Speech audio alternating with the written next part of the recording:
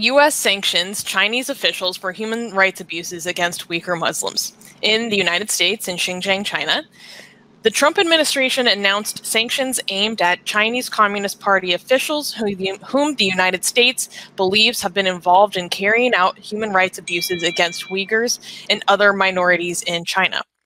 The U.S. said the Chinese government officials were being designated for their quote, for their connection to serious human rights abuses against ethnic minorities in Xinjiang, which reportedly include mass arbitrary detention and severe physical abuse, among other serious abuses targeting Uyghurs, who are a Turkic Muslim population indigenous to Xinjiang, and other ethnic minorities in the region. Since 2017, as many as 2 million Uyghur Muslims and other ethnic minorities have been moved into reeducation and detention camps, often referred to as concentration camps, in the western Xinjiang province of China.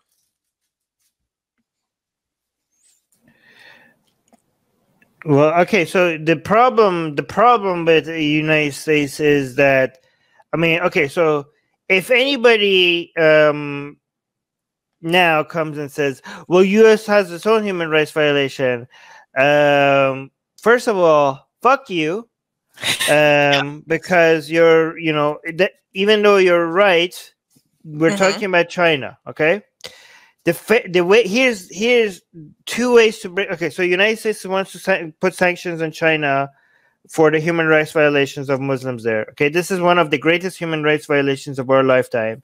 And if you don't recognize that, then, and if, you know, so I don't know what to tell you, okay? These are, especially for all the people that say, never forget, oh, why are we not doing anything about this? People suffering. And then when something as obvious as this is happening and they ignore it or deny it, even though there's overwhelming evidence about this happening.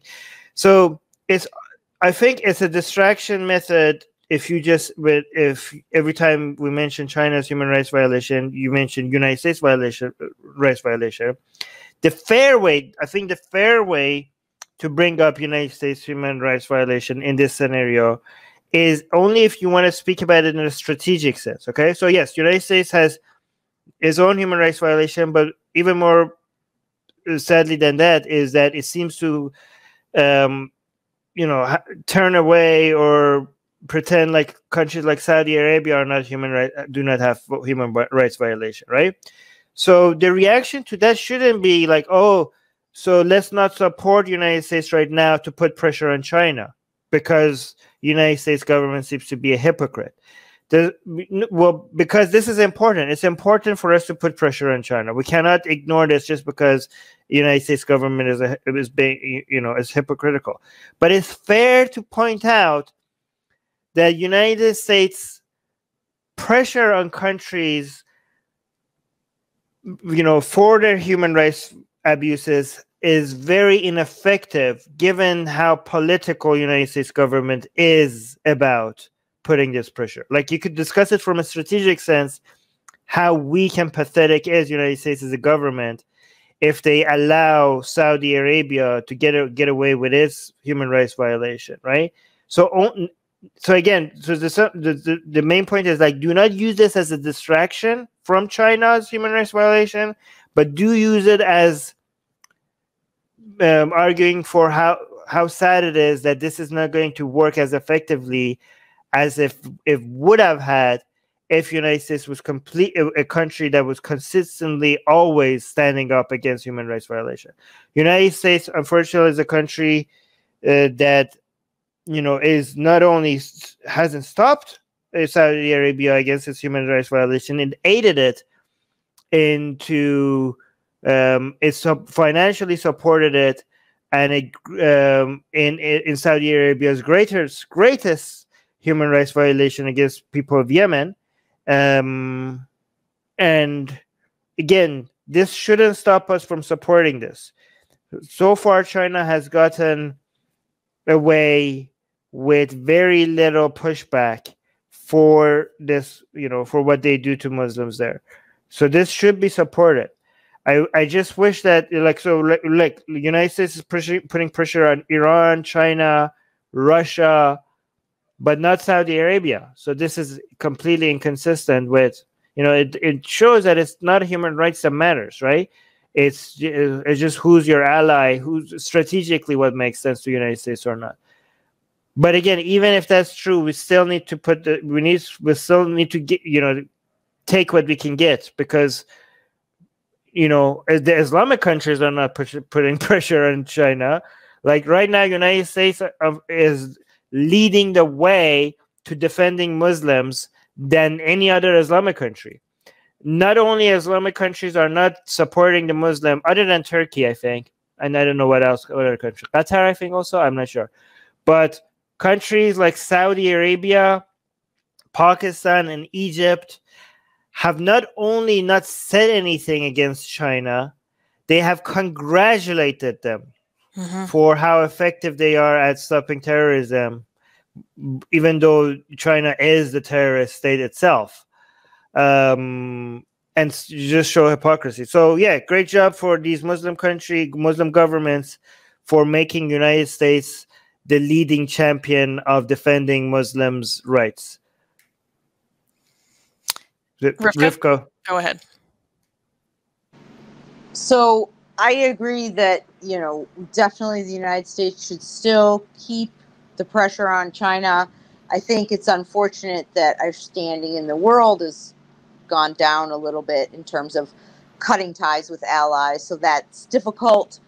But I still think we still do have some standing, and we still should call things out regardless. So that's one thing. But I wanted to say something else. If somebody's interested, in knowing this, that Majid Nawaz is on a hunger strike with regard to the treatment, the genocide of Uyghur Muslims in China. And he is trying to secure a debate in the UK Parliament for sanctions on individuals who are responsible for gross human rights violations. And he's got 2 petitions if people are interested in them. Funny you should mention that, because I went ahead and posted those 2 petitions in the description of this video on both Facebook and YouTube. So if you're watching this right now, there is one petition for the Parliament that only members or UK citizens can sign. UK citizens, right. And that's the one that Matches is on a hunger strike for. So please go sign that petition. They're almost halfway there. If you're a British citizen. Exactly. If you're a British citizen. I don't want anyone to try to scrap this because they think that there's tampering. Don't let my man Majid starve anymore, okay? And second, I posted another petition that is just for the global audience. So citizens of the world, go sign that petition in the description. If you're watching this video live on either YouTube or Facebook, we have all of the stories we're talking about at the bottom of the video description.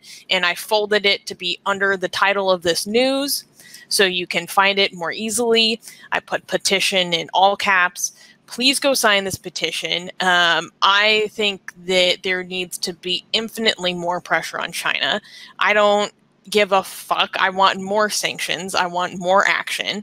And taking less than a minute out of your day to sign a petition would be really meaningful to me. So, and to the millions of people who are interned. And to let people know, because honestly, a lot of people don't even know that this is happening right now. Right. So the top comments are: what does the U.S. look? Why doesn't the U.S. look at his own country? His own country. Didn't know United States was a he. But okay, so this is again a distraction tactic rather than a strategic tactic. So no, Anna, fuck you. Jen is saying faithful allies of Saudi Arabia suddenly care about human rights. Well, they don't. And again, this is a distraction tactic. But even though these are distraction tactics, it shows that this is the common, this is the common reaction people will have. And I wish if United States had a more consistent a strategy against human rights violations, again, this wouldn't be the response that they would have gotten, right? Again, but even though the United States government is a hypocrite, this doesn't deserve, this needs to be supported, okay? 100%. Yeah. I get the most disturbing comments when I post about this on Twitter. People are saying that China is doing something right. How depraved do you have to be by your anti-Muslim bigotry to think that China is doing something right by putting people in concentration camps, trying to re-educate them to lose their identity? But in this name of counterterrorism, how much do you hate a group of people to think that these people deserve this? It's reprehensible. And I get so angry. We don't believe in collective guilt, and we don't believe in collective punishment. And people say to me, oh, well, look at how religious minorities and atheists are treated in Islamic countries. Like, why are you talking about this? Blah, blah, blah. I'm talking about this because these people, no one deserves this. No group of people deserves this. And just because religious minorities are treated poorly in one part of the world, that does not mean that we stand idle while a different group of people are suffering.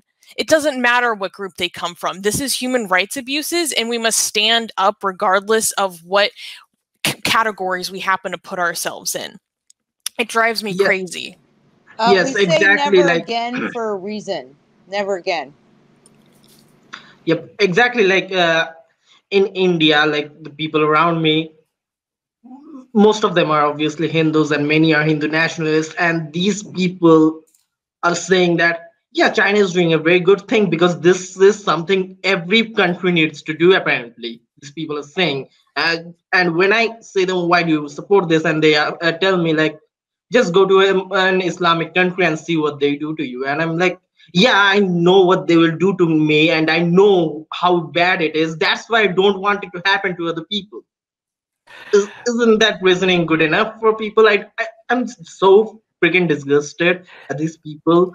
Like, yeah, Islam is shared, but seriously, like, do you really commit a genocide on Muslims for that? And also, all Muslims aren't Islam, and Islam isn't all Muslims. So I find that this capturing it all in one thing really just, very intellectually lazy and just really short-sighted. This is, exactly, Rivka. This is your mind on collectivism rather than individualism. Like, oh, let's screw those Muslims over there and put them in concentration camps because the Muslims over here would do this to us if we were doing over that. Like how dumb do you have to be for you to think like that? Susanna. It drives me crazy. And when people say, oh, well, this group over there treats them, would treat you poorly, so why do you care what happens to them somewhere else? Oh my gosh, this is why we fight for global freedom of expression. We can fight for both at the same time. All people should be free to believe and practice as they want, so long as it is not harming the other people around them, okay? Personally, I don't want to tell anyone what to believe. I want to give them the tools to think for themselves, okay? And putting these people in re-education thought reform camps is the exact opposite of that. It's not just the re-education and the thought reform. That's bad enough, but they are performing experiments on them. They're sterilizing them. They're pulling out their fingernails. They are taking their hair, which is dehumanizing. I mean, it is absolutely heinous. So once again, please go sign those petitions. You have 2 petitions to sign if you're in the UK. You have this one that Majid Nawaz is hunger striking for. He's also in silent meditation. 2, there's the global one. Both are linked in this description. And if you want more information about the validity of this genocide, just go look up Majid Nawaz's Twitter. He has dozens of threads outlining evidence for this genocide that has happened. People have legitimately tried to disprove this genocide in my comments, linking me to state-run media, and I'm losing my mind. Well, because they're like, this is what, when your anti-Islam activism gets you to a point where you want to see all Muslims as evil all the time, and Muslims should never be shown to be the victim of any kind of brutality, because that would go against your narrative. Armin, about that. About people who are saying this, like this is not something true, but this is the statement media, something like, or they're justifying the genocide of Muslims or anything. I don't think this is anti-Islam activists, because I most know, people, we know that. they Yeah. don't know shit about Islam. Yeah, I mean, are we seriously gonna, like, how many, like, are we seriously back to, oh, Islam and Muslims are different? Like, I mean, I think we need to say that, because apparently most people don't get that. Yeah, I guess we have to go back to early 2000s. Apparently, we haven't moved out. Anyways, so I just want to address this comment here. Does U.S. sanctions? Okay, this is not grammatically correct. Do U.S. sanctions have any effect? Depends on how strategically and how effectively they use. They do have a good effect if they are used consistently and based on standards that are used across the board, and also if they are targeted. There's a lot of studies on this. Sanctions also work very effectively if they target individuals within a government that are being shown to be directly responsible for human rights violations, because a lot of these governments don't really care that much about what happens to their economy as long as their finances are okay. And also, if you target individuals within the government themselves, it's going to have a lot less collateral damage. So again, standards that are being being consistently used across the board for every country, and also more targeted sanctions, I think are better. And also, the alternative to sanctions are what? Unfortunately, we don't have any alternatives. The alternative is war. And if people think like war, well, we don't want war, and they don't want sanctions either, and they also are saying, we'll never forget, why is the rest of the world standing by and letting human rights violations happen? So these are three different things. Like, you have to pick one. There is no fourth option. Either you go to war, which nobody wants, I mean, most people don't want, or you do sanctions, or you just stand by and let people just do their human rights violations. There hasn't been, nobody has so far offered a fourth option. So sanctions seems to be the only tool that we have. So unfortunately, some people are like questioning whether this meets the standard of genocide. Yes, it does meet the standard of genocide. You do not need to literally be gassing people for it to meet the standard of genocide. First, what they were doing was on the level of cultural genocide. But what has recently been revealed with what they are doing to mass sterilize women, force abortions, separate families, and commit mass sterilization, that's demographic engineering. That meets the United Nations definition of genocide. We did a story about this 1 or 2 weeks ago. If you want to look up what this mass sterilization is all about, you can look at that. You can look up the UN five criteria of genocide yourself. And yes, this is a genocide. This is from data from the Chinese government itself. Okay? Not to mention the fact that they are doing demographic engineering and trying to bring in ethnically Han Chinese into the area to try to just wipe out the Kazakhs and the Uyghurs. It's a fact. Rivka has her hands up. But Okay. By the way, Susanna, you're on fire today. That's awesome. Thank you. You haven't seen anything. Okay. All right. Nobody has anything else to say before we go to next news? Okay. By the way, I noticed that I interrupted Rivka more than other people today. That's just my anti-Semitism. Okay, that's me being like, that's all it is. Sorry, Rivka. Okay. You gotta interrogate that. Right. News. Thank you for joining us. Subscribe to our channel. Hit the bell thingy. If you haven't, I don't know why. What's holding you back? Okay. If you haven't subscribed to our channel, why haven't you subscribed to our channel? Explain that to us, please. Like, bell, and also if you're not getting notifications and stuff because YouTube is not telling people that we have shows, because YouTube is like, oh, this person told us that they want to get your shows, right? They want to get your videos, but nah, we think is no. And like, oh, they also hit the bell button, but nah, you guys are too controversial. We want to show them mainstream stuff. We want to show them CNN or cat videos or whatever. But even people are like, no, we want to see Atheist Republic. And YouTube is like, no, we don't think you want this. They're like, no, please show it to us. We say to you, we want to see Atheist Republic. And YouTube is like, no, we think we know what's better for you than you yourself. So to solve that, there's a link in the description, which is to our newsletter.